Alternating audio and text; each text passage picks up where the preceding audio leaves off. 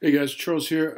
Let's do AP Micro 2021 number one. This is set two.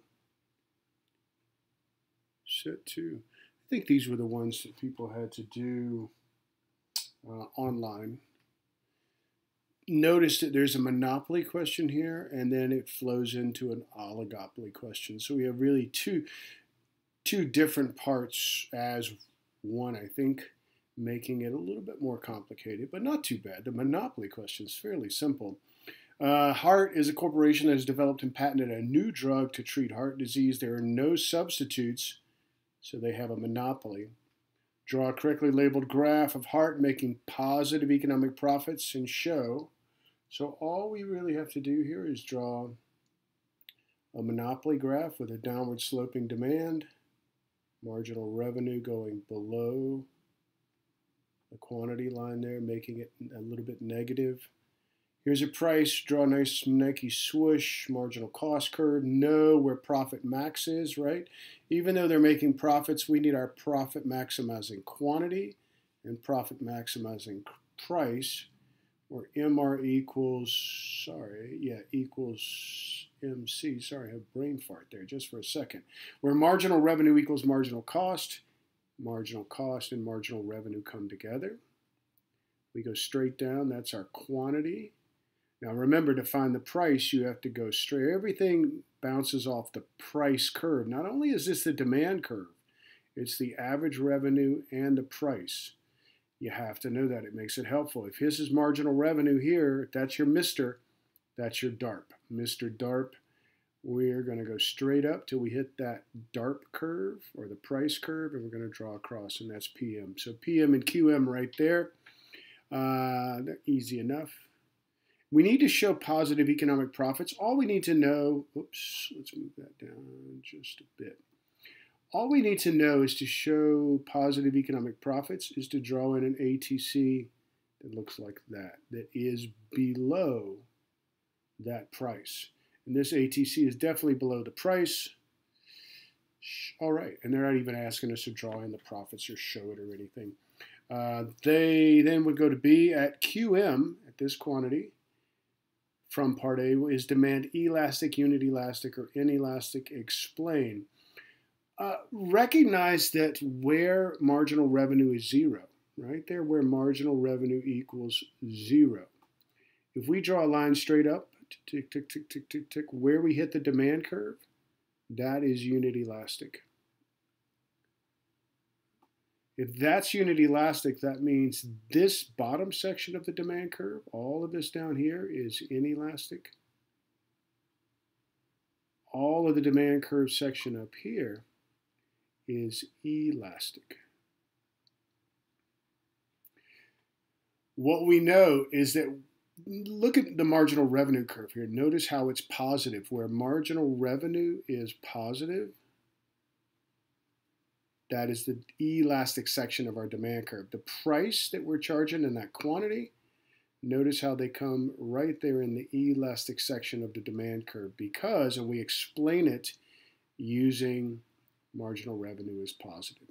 Easy enough. All right, C. Instead of maximizing profit, suppose Heart considers providing a new drug to as many patients as possible as long as it can generate enough revenue to cover its total cost. Well, if you're covering your total cost, you are what we call breaking even. If you're breaking even, you're making zero economic profit. All of this we need to know, not necessarily for this. We have to know at least that for this question. Also called a normal profit. Break even is where your price equals your ATC. So right where price, the demand curve, hits your ATC, or your ATC hits that demand curve, that right there is the quantity, QZ, to show the quantity that is consistent with breaking even or just covering your total cost at zero economic or normal profit. So wherever the ATC and the demand curve intersect, we go straight down, and that's our quantity to cover our total costs, to just cover our total costs. At QZ from part C1, is there a deadweight loss? Explain. What we sort of should know, and I'm going to draw it right here and then I'll get rid of it, but because this is a little sloppy up here. Here's our demand, here's our marginal revenue again, marginal cost. Where we know our price, remember this is not only demand, it's DARP. Where price equals marginal cost, there it is what we call allocative efficiency. Allocative efficiency, there is no deadweight loss. If we were here producing at profit max, and this is what we're most used to, that triangle right there is our deadweight loss. Anytime we're producing on this side, you can see if I produce that quantity right there, you can see that all of that becomes deadweight loss because I am not producing at allocative efficiency. Anytime I'm producing either more or less than the allocative efficient amount, there has to be deadweight loss. So when we look up here, we can see that at QZ, we're producing to the right of allocative efficiency. So in essence, I could draw that in right there, and I could show all of that as deadweight loss as I needed. And we would explain that in saying that since we are producing to the right of where your price equals your marginal cost or allocatively efficient, there is deadweight loss. So if you're producing to the right of allocative efficiency, or the socially optimal quantity, we could call it, again, that where price equals marginal cost, right there would be the quantity. I like to call it the socially optimal quantity. To the right of that socially optimal quantity would cause deadweight loss. If we were producing less than the socially optimal quantity, we'd have deadweight loss also. So we just have to explain that we're producing to the right more than allocatively efficient point or quantity, greater than where price equals marginal cost. All right, I think that'll work. All right, I'm going to get rid of that, and then we'll jump into doing the oligopoly questions. And keep moving from there.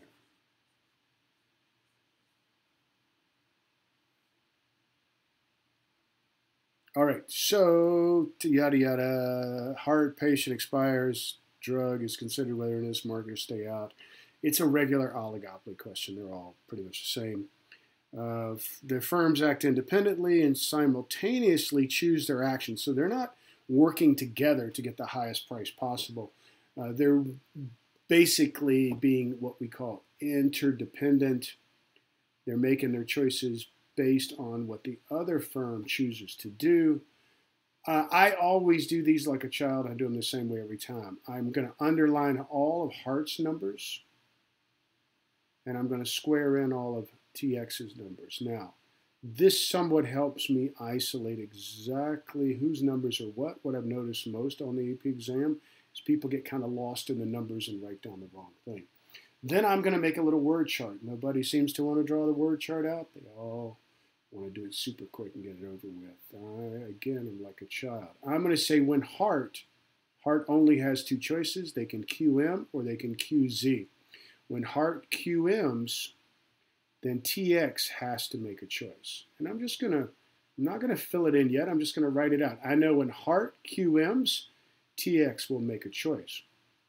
Hart's other choice is to QZ, and then from that, TX will make another choice. And we'll go back and fill this in just a second. Now, TX only has two choices. TX can stay out, and then Hart will have to make a choice. If TX decides to stay out first, Hart then has to make a choice. If TX decides to enter, Hart will have to make another choice. Now, once we've drawn out our little word chart, then I go back and I look at what's actually happening here. If Hart decides to QM, we're in these two boxes here. With Hart QMs, we're here. TX only has two choices. TX can stay out and make 0, or TX can enter and make $1. Obviously, he's going to enter. Now, let me get rid of those because it gets a little sloppy if I leave all of this stuff here. Instead, let's say that Hart now wants to QZ. If Hart QZs, then TX only has two choices. He can stay out or he can enter. If he enters, he loses the dollar. If he stays out, he doesn't lose anything. So obviously, he's going to stay out. That's his better choice. Hope that makes sense. All right, let's get rid of these, and then we'll do what happens if TX makes the choice. Let's say if TX decides to stay out. Now we're in these two quadrants, and Hart can either QM or QZ. If he QZs, he makes $0. If he QMs, he makes 10. So he's going to QM. I hope that explains it well enough. Obviously, he's trying to make the most money. All right. Now, if TX decides to enter, we're in these two boxes. And Hart can either QM or Hart can QZ. If he QZs, he loses $2. If he QMs, he'll make $4. Obviously, Hart wants to QM. Because Hart does the same thing both times, no matter what TX does, Hart will always QM. Hart has a dominant strategy. Now, I don't know why, but for some reason that causes some stress with students. Understand what's going on here. When TX makes a choice, Hart always chooses QM. That is Hart's dominant strategy. Hart will always choose to QM. All right. So let's go back and see if now that we've got our word chart filled out, we're going to go back and we're going to see if we can make the answers. Does TX have a dominant strategy? Explain using strategies and payoffs from the matrix. And we can see here that TX, when Hart QMs, TX enters, and when Hart QZs, TX stays out. That is not the TX doing the same thing every time. So TX does not have a dominant strategy, right? And the way we would explain this, we would say when Hart QM, TX, we've already written it out. When Hart QM, TX enters, and when Hart QZs, TX stays out. Those right there are our explanation. And we would want to, they don't ask us to use numbers from the payoff matrix, but we could add those in if we needed to. What is the best response for Hart if TX chooses to stay out? We've already done this. What is the best for Hart when TX chooses to stay out? We've already answered this. We know it's QM. Don't have to explain it, just have to write it in. Identify the Nash equilibrium. So the Nash equilibrium is where nobody wants to move. Everybody is perfectly at their best spot, and there is no better choice for them. Now, the way to understand how to find that, oops, that's not what I want, is to know that first look to see if anybody has a dominant strategy. And we know Hart has a dominant strategy at QM. So I'm going to go in and just circle that QM. That is always Hart's best spot is QM. So we know what Hart's going to do, the Nash equilibrium. Remember, they both have to be equally happy and not be willing to move. Well, we know Hart will always QM because we know the dominant strategy for Hart. Now we just look at what TX does, and TX is going to choose to enter. When Hart QMs, TX will enter, and that quadrant right there becomes our dominant strategy. So that dominant strategy is that Hart will QM and TX will enter. I hope you can see that. These are done again and again the same way every time. First of all, we're going to find that dominant strategy. If there is no dominant strategy, if both firms have no dominant strategy, then it can get a little tricky. There could be 0, 1, or 2 Nash equilibriums. No problem here, though, because somebody has a dominant strategy. If both firms were to have a dominant strategy, then there's definitely one Nash equilibrium. If one firm has a dominant strategy, there is one Nash equilibrium. We know that. We don't have to think about it anymore. All right, my friends, hope that helped. Let me know. Leave me a comment, something. Be safe. Take care.